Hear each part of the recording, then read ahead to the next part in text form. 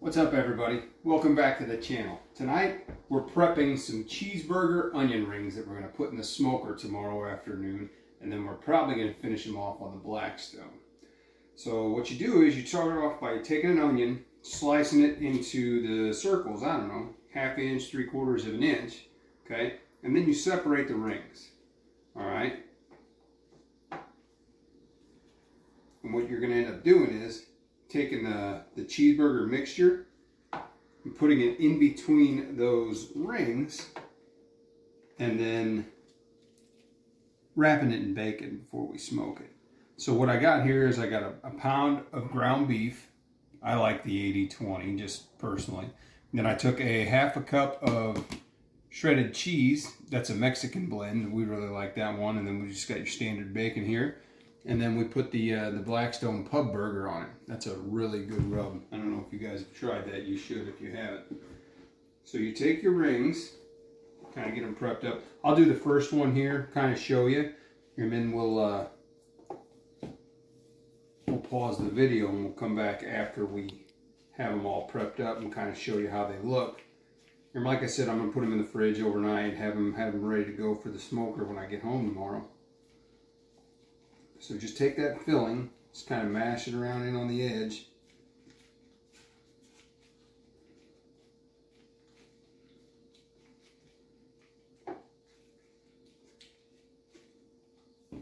Now I've talked to a few people that they'll take one ring out in between the two onion rings. Some people take two out. I think it's more of a preference thing, how much meat you want in between your onion slices there. So some of these we're going to do one, some of these we're going to do two. It's all preference. I mean, you could probably put some pepper in there or anything you wanted, kind of kick it up a little bit. Smash that onion down in there.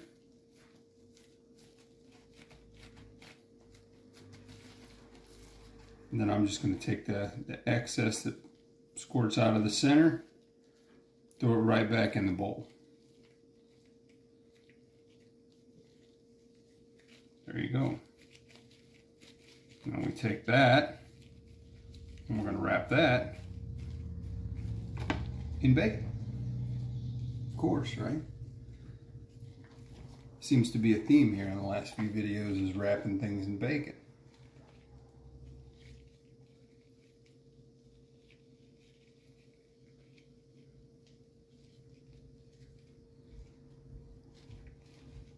Alright, well, you get the idea. You know how to wrap things in bacon. We're going to prep these up. We'll pick it right back up here in a minute after we get them prepped up, and then we'll talk about the smoker project for tomorrow. And there you go. Aren't they gorgeous? And in honor of the Olympics, it looks like the Olympic rings. Actually, they look like meat donuts, to be quite honest with you. So these are all prepped up. I'm probably going to put a little bit more of the seasoning on them tonight. That way they can sit there and soak that in overnight. Get home tomorrow from work, fire up the smoker. We're going to do 225. Probably going to start in an hour. Honestly, I don't see how the people that only take one ring out of the in-between the onions, I don't see how you get enough meat in there. So I would recommend the 2. Next time might even try 3. Who knows? We'll see you tomorrow. All right, smoker's up to temp. We got our bacon cheeseburger onion rings ready to go in now. Look pretty, don't they? Another thing I'm going to do while we're doing this right quick is the pro tip of the day. Let's get these on real quick and then we'll do the pro tip of the day. And then we're going to check on these probably every 20 minutes or ½ hour. That's the good thing about this glass door. You can look at it in your smoker, because if you're looking, you ain't cooking. Alright, now that those are on, here's your pro tip of the day. It's right here. If you have a wood chip smoker like that Masterbuilt one, I've been telling my buddies this for years, put one of these charcoal briquettes in the bottom of that chip pan before you start. It gives it that little bit of charcoal flavor. It gives it a little bit more smoke than the wood chips. It's just, I love it. I've been doing it for years. So that's the pro tip of the day. We'll check on these in about 20 minutes. Okay, we are 30 minutes in.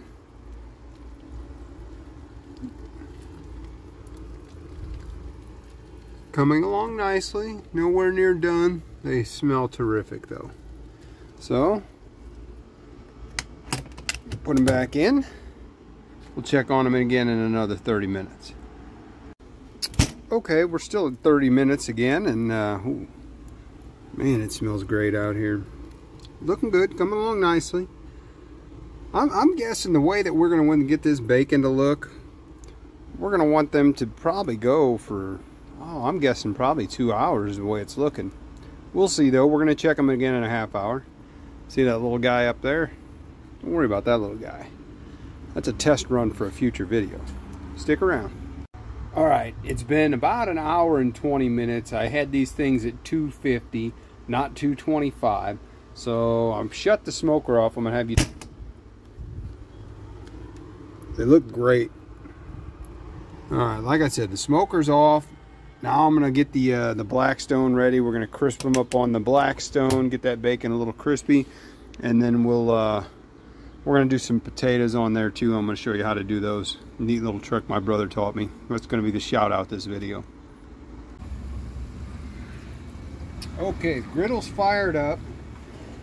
Onion rings are pretty well done, the cheeseburger onion rings. We're going to show you this potato trick that my brother showed me. That's why he's getting the shout out of the day. Older brother on this one.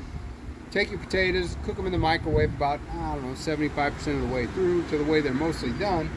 Split them in half long ways. Put the butter on the griddle, and then throw the potato on the griddle. Let it get nice and warm. Crispy. They turn out real nice and crispy that way.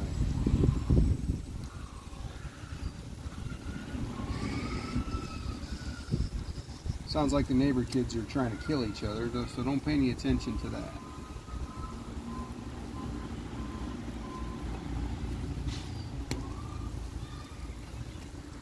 And we don't do seasoning on the potatoes a whole lot here because the kids like different stuff on their potatoes. They like to put sour cream and cheese on theirs.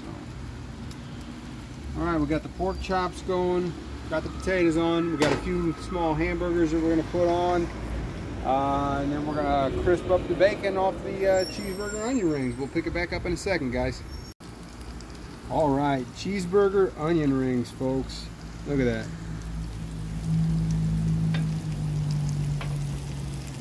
Gorgeous, gorgeous. And then here's the fried baked potatoes. Nice little crisp on that skin on the inside there. That way everybody can kind of cut them open and put whatever they want on there. Got a couple burgers that look pretty good here. Nice crispy edges on those. And then for the people that don't like the burger, some nice center cut pork chops. Oh yeah, those are good. Put a little teriyaki sauce on them. So, as always, guys, well, first off, you want to make sure your cheeseburger onion ring gets to about 165 internal temperature. Safe for ground meat, at least 165. I think these were like 180. I almost don't think that second onion ring might be necessary. After I try these, maybe next time I'll just do the meat mixture in the outside ring and then wrap it all up from there. So as always, like, share, subscribe, comment. What do you want to see us cook next? Have a great day, everybody.